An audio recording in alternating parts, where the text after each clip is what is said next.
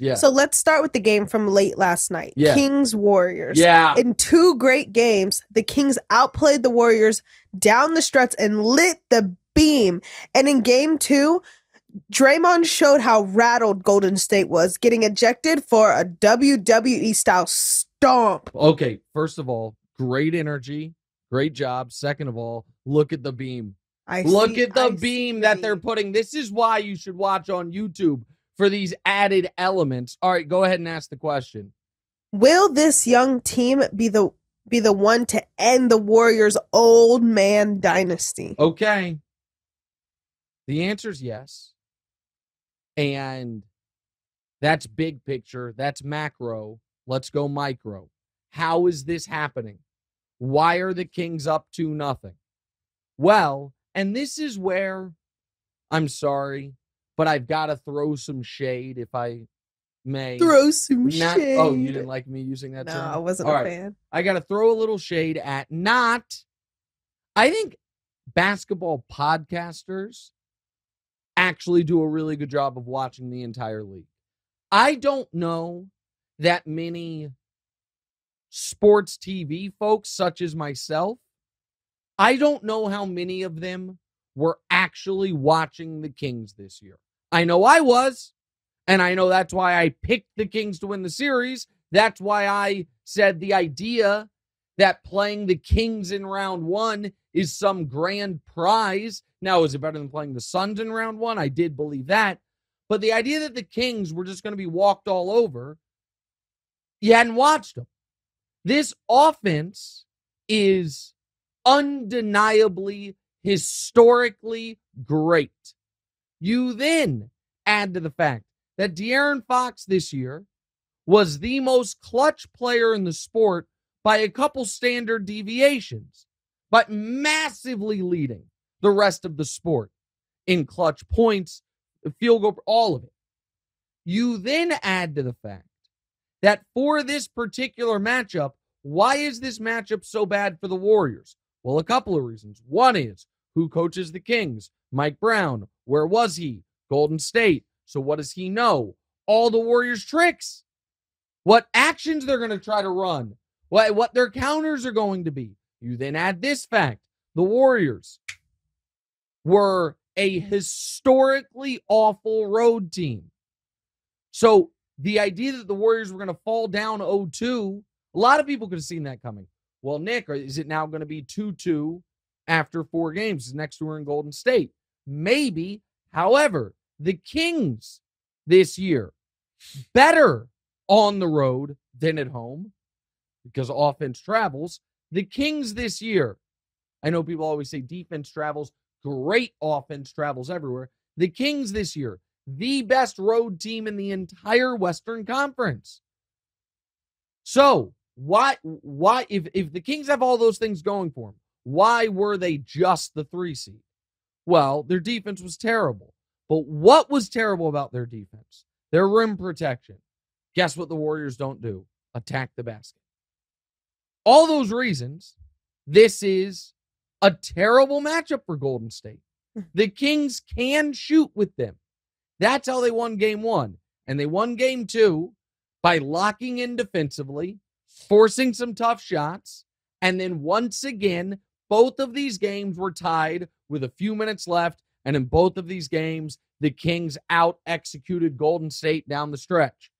So, that's the big picture, macro. Now, we get smaller. Draymond yesterday. So, Draymond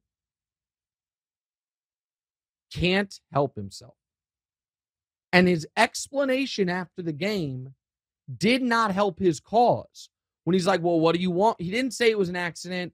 I slipped. I was just trying to get... He said, what do you want me to do? They keep grabbing me.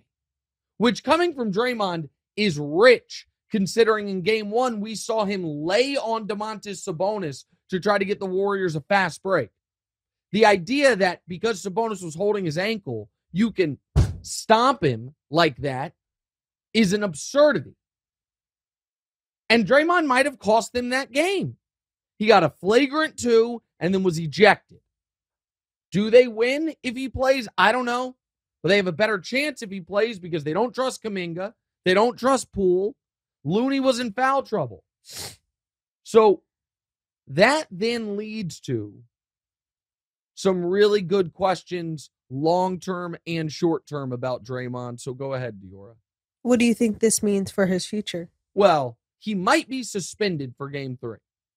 I believe what he did is suspendable. I don't think, given his history, he can get any benefit of the doubt. And I know they might say, well, we threw him out of Game 2, so do we really need to suspend him? I think an intentional, full-force stomp on a player's chest is a suspendable offense. So that's the short-term future. The long-term future is, and I said this 2 weeks ago, but nobody wanted to listen, and now, and I guess I should take this as a compliment, but I don't.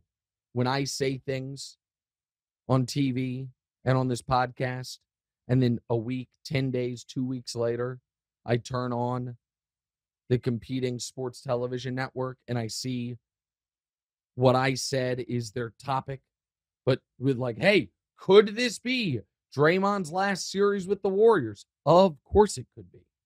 I think it will be. He has a player option after this year. I believe if he opts in, then obviously he's got another year with him. But I think he's going to opt out and ask for a new deal. And I do not think Golden State's going to give it to him. The year can't start with Draymond sucker punching a teammate and then come close to ending with him being thrown out of a playoff game for a cheap shot. And all throughout the middle, the team's mediocre because they can't win road games, because they can't defend, because their emotional leader, Draymond, has lost his authority to lead because he sucker punched a teammate and he's not as effective defensively as he once was, and then say, yeah, that's a guy I want to give $100 million to into his mid to late 30s. Not going to happen. So the Warriors, as we know them, are, I believe, in their final days. Steph will be there. Clay will be there. Wiggins will be there. Poole, even if they don't want him there, is going to be there. But that core, Steph, Clay, Draymond, they went to 6 finals. They won 4 titles. I think they have about 10 days left together. And I think we're going to see the final game that they play together. It's going to happen in Northern California, either in their arena or in the Kings arena here in the next 10, 12 days. And it's going to be one of the major storylines of the summer. You have one more follow-up I see in the rundown. Go ahead. Do you think the Kings are the Jags of the NBA? For me, it is a very interesting thing. They're not my favorite team, but I do actually respect them the way the rest of the media refuse to. Also, similarly, I picked the Jags, who were the home team in round 1 of the playoffs, the home underdog to beat the Chargers. They did that. But then I said their story was going to end because the next round they were playing my team, the Kansas City Chiefs. The Kings are the home team playing, but they're the underdogs playing the Warriors. I picked them, but the next round they're playing my team for the time being, the Lakers, and I will pick against them there. So there's a lot of similarities. So yes or no? For me, kind of. The Kings have a beam. The Jags have a prince. And light the damn beam. Look at that beam, Diora. Look at it. And the beam we have in studio on television today is going to be glorious. I guess there are some similarities there as well. For the Jags, I brought in the trumpeters. For the Kings, we bought an industrial-sized beam. It's great. Hey, thanks for watching. Hit the subscribe button to get more from the show, and make sure to click the bell to get notified every time new content drops. Check out full episodes of What's Right wherever you get your podcasts, or just click the link in the description below.